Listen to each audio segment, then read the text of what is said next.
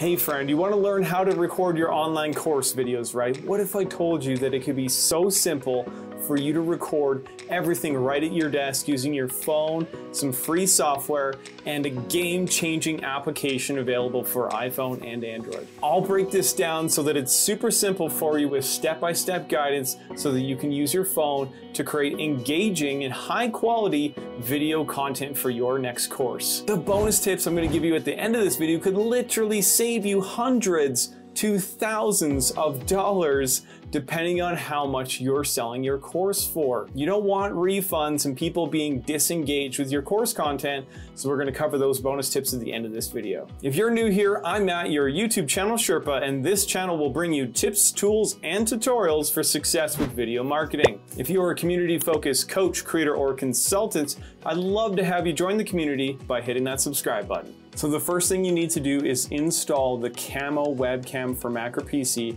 on your phone. It's available for both iPhone and Android, keeping in mind that at the time of this video, the Android version is early access. Using this app is the closest you can get to having a pro camera without having to use a crappy web camera, and it honestly destroys all the web cameras on the market for image quality and controls. As a quick note, what you're about to see is the pro version of this application, which is a paid upgrade, and in my opinion, it's totally worth it. Your next step is to go to reincubate.com/camo. Reincubate is the name of the developer and Camo is the name of the software.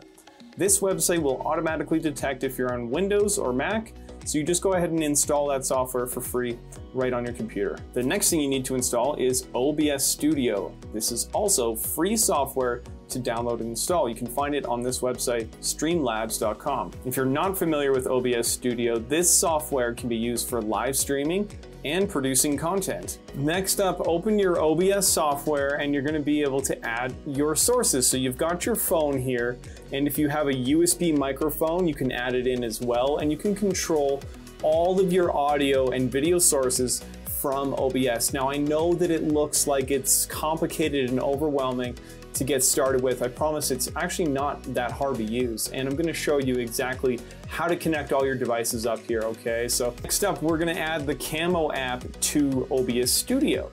So open your OBS Studio software, and in this panel where it says Sources, click on the plus symbol and go to Video Capture Device. And we're going to call it Camo app so that we can identify it. Click OK. This window pops up here.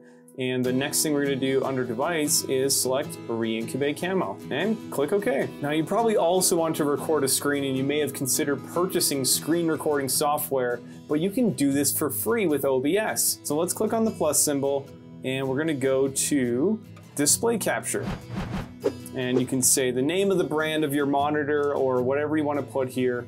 You can say display number 1. Next, click on the display box and make sure you have the correct display selected from the list. All of the displays connected to your computer should be listed here. Go ahead and click OK. Make sure you also add your microphone, and if you have a USB microphone at your desk, this is a great time to add that into your sources. That may have already saved you hundreds to thousands of dollars with what I just showed you, because you don't have to go buy a pro DSLR camera or invest in screen recording software. If that sounds good to you, make sure you hit that like button. In a moment, I'm going to share some additional tips with you to help you create more engaging course content. Now check this out. Down here, there's these little eye symbols. So I can switch between my sources by simply clicking on the eye symbol. Now you're going to be able to use the buttons on the right-hand side here in OBS to start your recording, stop your recording, pause it so that you can keep a continuous video file and you have an entire course video with multiple sources in just one video file. This is going to save you time, effort, energy, and possibly even money if you're working with a video editor.